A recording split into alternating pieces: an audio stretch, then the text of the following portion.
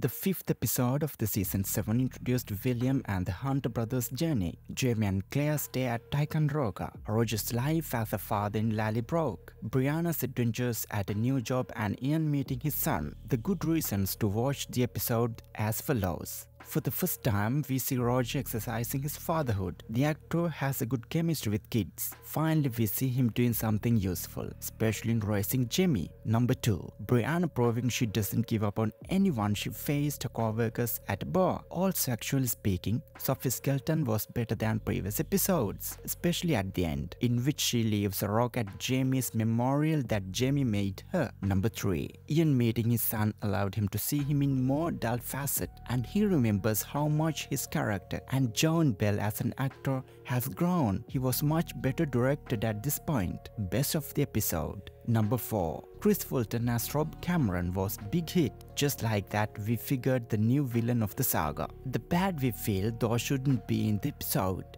Number 1. Unfortunately, being so attached to book 7 almost didn't show Jamie and Claire. In Echoes of the Past, 150 pages of more get to refer to them, since in large part of the attention is directed to other characters, which we find is unsettling, since Jamie and Claire are the main characters of the series. Number 2. Being a short appearance.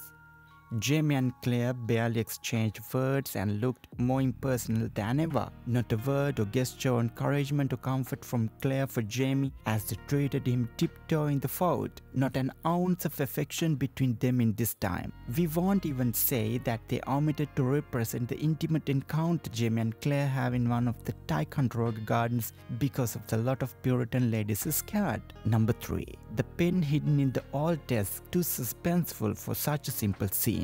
Number 4. Claire's patient excessive care. This character is the husband of the handmaid who falls in love with William's cousin. So you'll all know how irrelevant he is in the books. They should have put more scenes of Jamie and Claire lost instead. Well, if the sequence was logical, it was too heavy to watch. By the second half of the episode, everything looked slow, boring and flat. If the intention was for it to be heartwarming or interesting episode, they didn't pull it off. We would give 6 out of 10 for this season's episode. If you like this, like and subscribe our channel for more videos. Thank you for watching.